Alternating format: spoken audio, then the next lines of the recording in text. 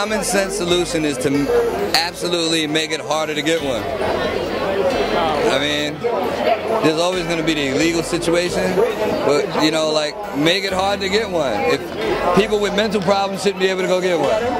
That's just real.